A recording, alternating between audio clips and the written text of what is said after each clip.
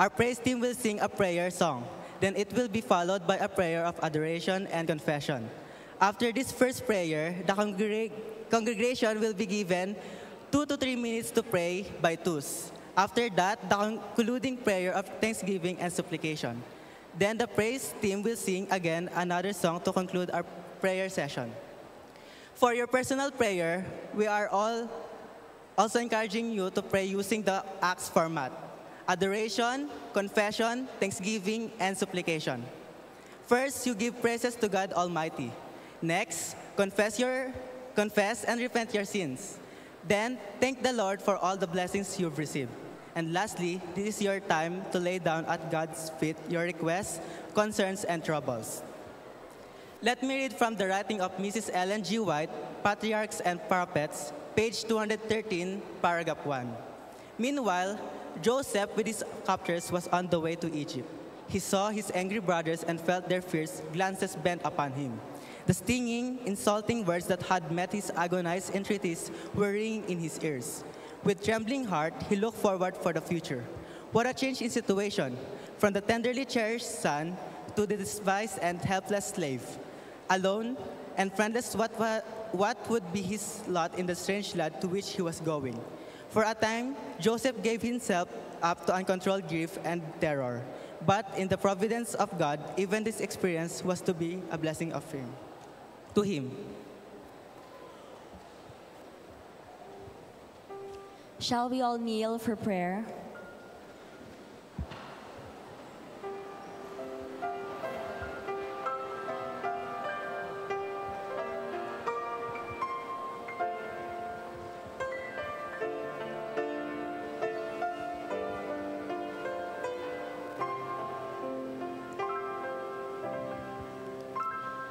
I cast all my cares upon you. I lay all of my burdens down at your feet. And any times I don't know what to do. I cast all my cares upon you.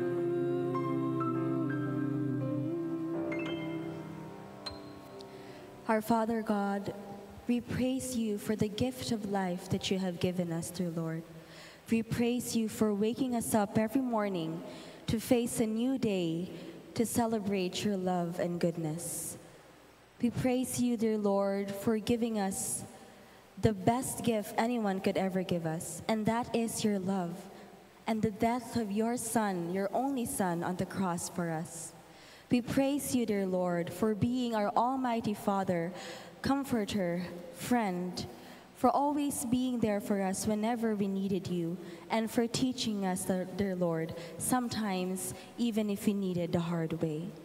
We praise you for all the blessings that you give us day by day, and we know, dear Lord, that we are unworthy to receive your love, but yet you still give it to us. We would like to say sorry this afternoon and ask for forgiveness for all the sins that we have committed against you. We apologize, dear Lord, and would like to repent for the misbehavior that we show in your very church, dear Lord. We apologize for not listening keenly enough to your sermons, for not being that committed to you and to our relationship with you. And most of all, the Lord, we apologize for all the little things that we do. And we consider them as nothing, but deep in our hearts we know that they are sins, dear Lord. This afternoon, as all of us offer our individual prayers to you, Lord, you are the one who knows our hearts. May you please cleanse us and make us pure again, dear Lord. During this week of prayer and even after, may you please create in us a stronger yearning for you and your word. And may each of us experience that this afternoon as we come to you in prayer.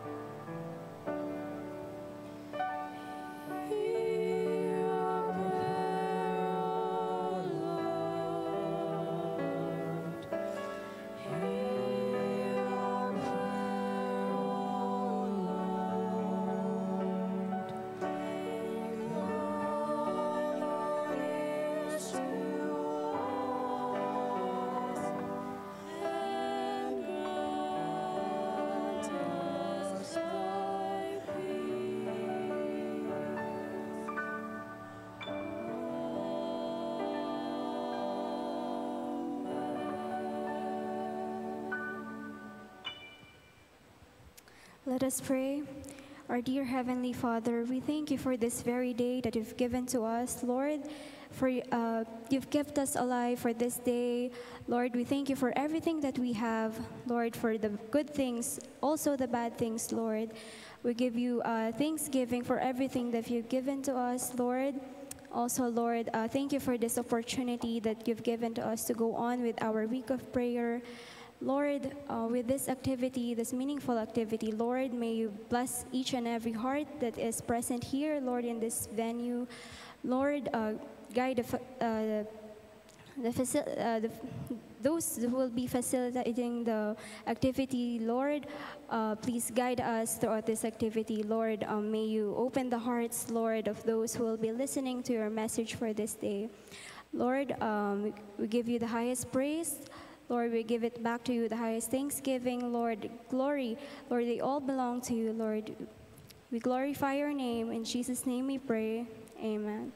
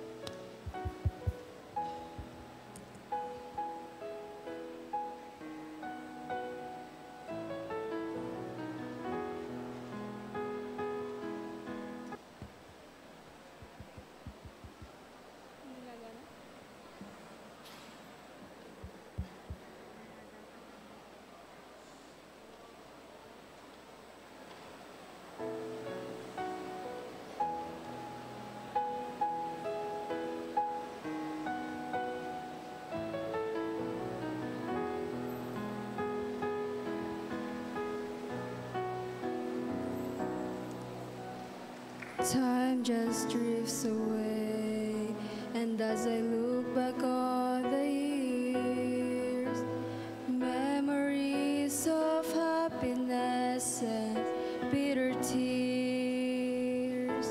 Through it all, God said it cannot be ignored. You were there, teaching me to be your servant.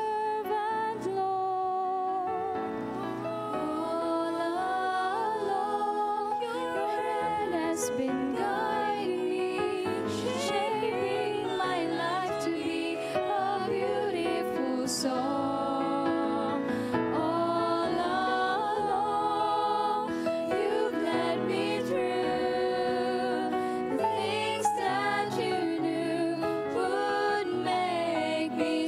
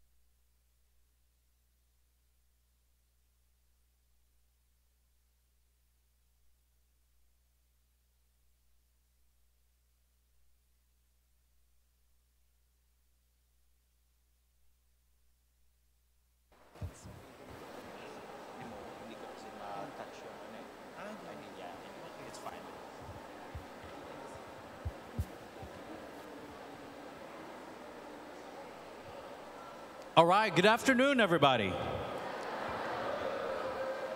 I had the pleasure of spending some time with some of you today or this morning, and it was awesome. It kind of like revived the youth spirit in me, right? It's so amazing how some things change, but it's also powerful how some things just don't change. I can guarantee you, though, you're a much better student than I was when I was sitting in one of these pews.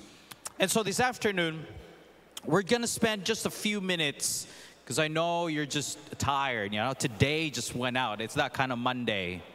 But I want you to, during this time, if you can just carve it out and allow your heart to be reached out by God as we discuss the topic, sell out. Please bow your heads for prayer. Lord, as we open your word, we come before you with humble hearts. But then some of us also come before you with heavy hearts. And for whatever reason it is, Lord, that you have brought us here this afternoon, may we simply allow ourselves to be transformed by your words. May your love penetrate within us so that we can't help but share it to others for your glory and for your honor. In Jesus' name I pray. Amen. So I want to make it clear. When I asked you earlier to get in trouble with me, it only applied to during the hour of our week of prayer session. So when I ask you to take out your phones, please don't take your phones throughout the day. It's just during the time that we're in here, because I wanted you to use your phones if you didn't have the Bible. But if you have your Bibles with you, I also ask you to open those Bibles and flip to the pages, as today we're going to spend time still in Genesis chapter 37, this time in verses 18 through 28. So if you have your Bibles with you, take them out right now. Open them to chapter 37 of Genesis, and we're going to go right into the Word of God. If you're there, say amen. All right, some of you are still working on it. I'll give you a few seconds.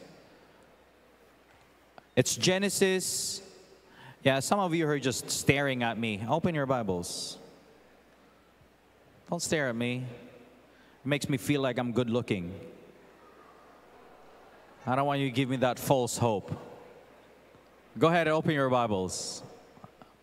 Let's get used to going into the Word of God, not only in spending what it has to do with us, but spending in what it says it is for us. All right, this time around, if you're in Genesis chapter 37, say amen. All right, much better. I'm starting at verse 18. This is how the word of the Lord says. Joseph's brothers saw him coming from far away. Before he reached them, they made plan to kill him.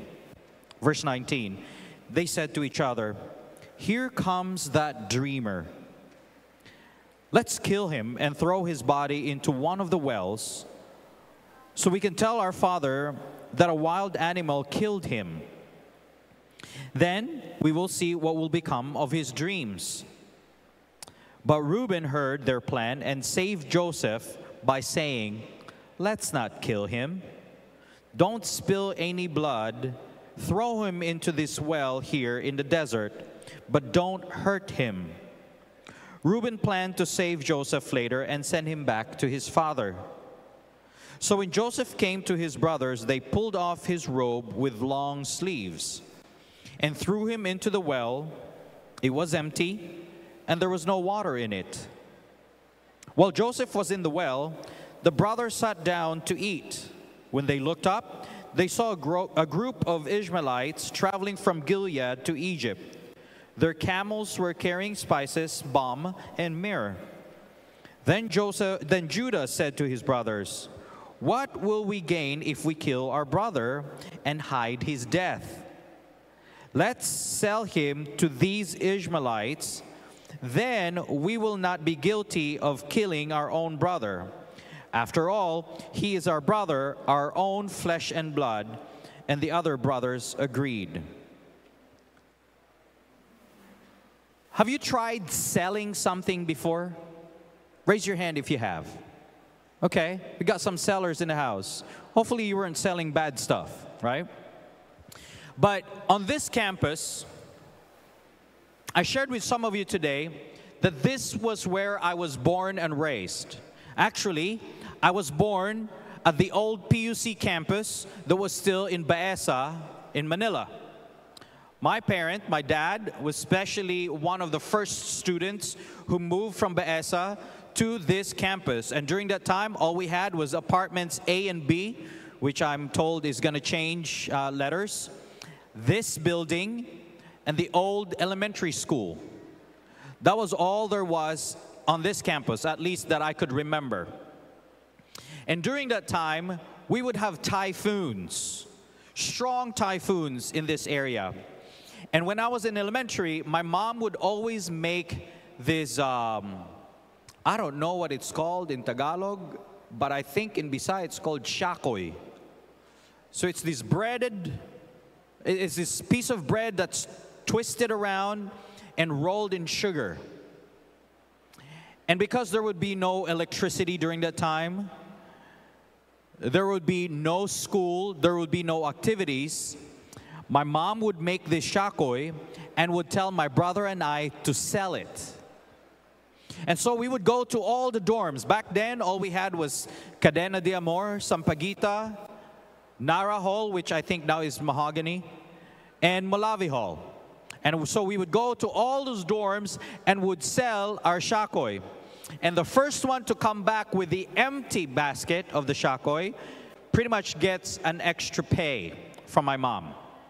So we would sell things. So at an early age, I already understood that selling was to the advantage of the seller. Here, we see a story of Joseph who is being sold. Now, hopefully, nobody here has experienced being sold literally by somebody they love, especially their siblings, right? Hopefully, you haven't been sold like that. But there's a different kind of selling that we're also going to talk about, which is sell out. I think in Tagalog, one of the ways that we can define this word sell out is the word pinagsamantalan, taken advantage of for the gain of others. If we go back to verse 18 of this chapter, it goes by saying that Joseph's brothers saw him from far away, and before he reached them, they planned to kill him. Are you understanding what's going on right now? Joseph is planned to be killed. I hope you have not experienced what that's like. I think my buddy over here experienced what it's like to be sold out, right?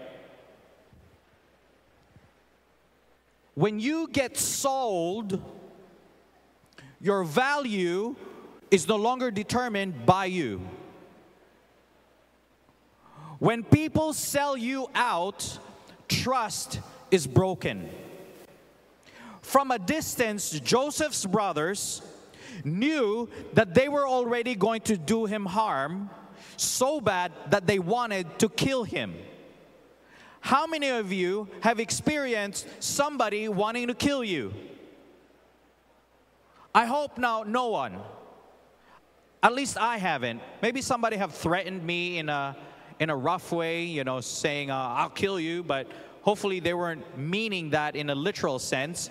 But here, we're talking about Joseph's brothers literally wanting to kill Joseph. And so they said, if we kill him, let's see how his dream is going to come about. Verse 20, let's kill him and throw his body into the wells, and then we can tell our father that a wild animal killed him. Let me pause here real quick.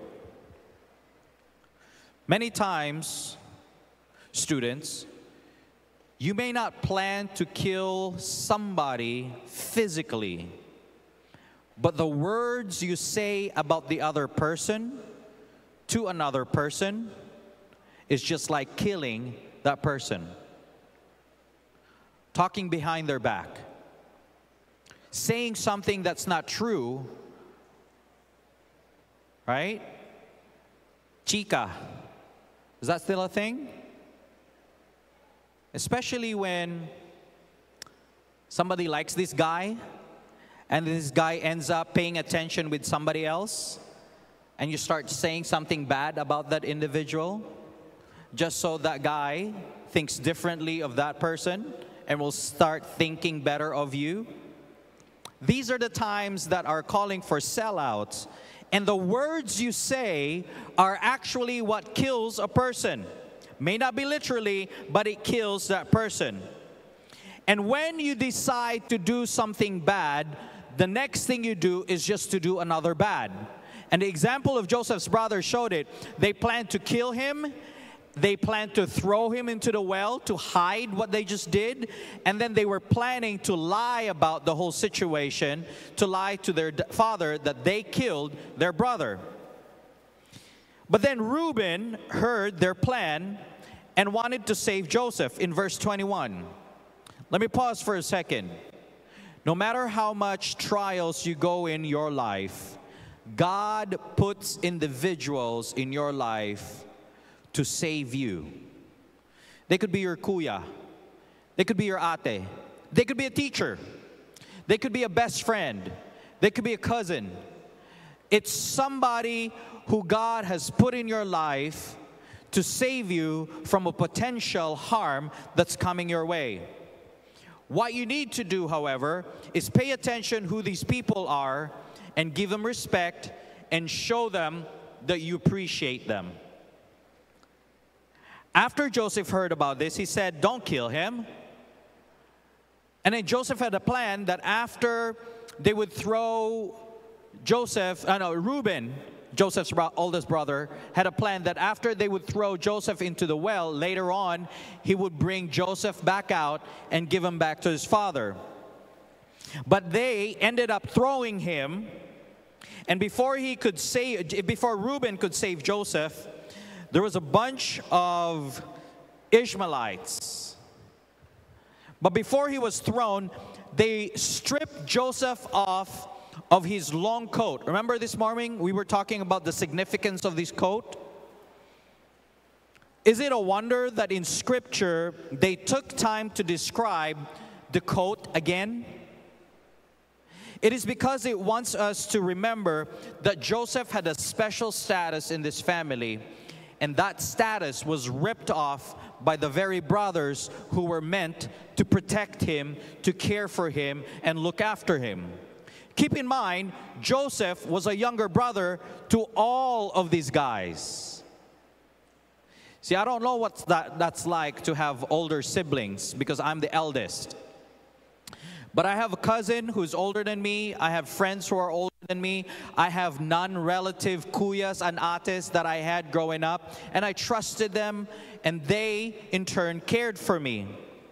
But can you imagine the very people who are supposed to care for you are now the very people who are about to kill you or sell you? Selling you out like they are to gain something from it. And so when Judah saw that there were these Ishmaelites coming in verse 27, he said, then we will be guilty of killing our brother if we killed him. And so let's just sell him. And so all the other brothers agreed. And in verse 28, it says, so when the Midianites traders came by, the brothers took Joseph out of the well and sold him to the Ishmaelites for 8 ounces of silver, and the Ishmaelites took him to Egypt. The first major downward spiral of Joseph's life is captured in the verses we just read this afternoon. In the first few verses, we see a dramatic change in the life of Joseph. Now you probably ask yourself, what is the connection of this "It's All Good" title or theme to the scriptures that we've been reading so far? And my goal and my prayer is that through the life of Joseph, you will realize that whether life is good or life is bad, when you choose God, it's all good. It's all good. That is the goal this week. Because some of you are here today, you're probably nodding off because you're tired, you're falling asleep. Or maybe you're smiling because you've had a good day today. Or maybe you're not so feeling well today, and so you're just struggling and trying to make it today. Whatever your experience is, there is something that happens when you trust God. There is something that happens when you choose God. And in the life of Joseph, no matter what happened, and we will discover more throughout this week, no matter what happened in his life, every time he had the opportunity, he chose God.